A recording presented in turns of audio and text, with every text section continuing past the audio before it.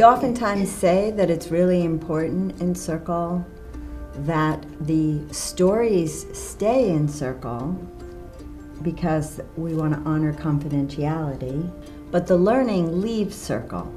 So it's extremely important to share the learning that we get from Circle.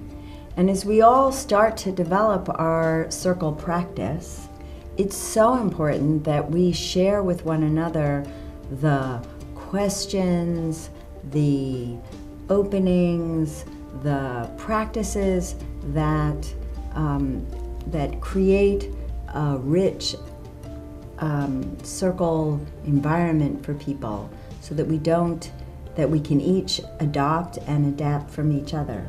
Circles are enormously creative and flexible space that really need to be responsive to the people in the circle. So the platform can be used as a repository for all of the creativity that people are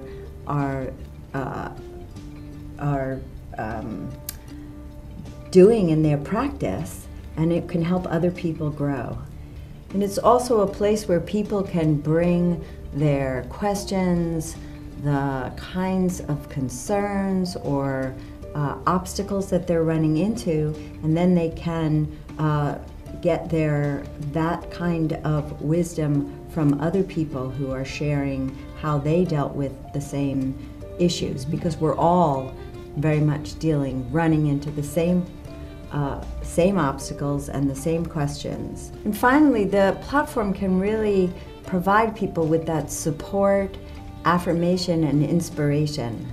It can sometimes feel a little lonely to be the only advocate for circles, perhaps, in your community. So it's so important for us to share the beautiful moments, the wondrous, successful experiences that we're having, because that inspires others and gives them faith and hope in the possibilities of using circles.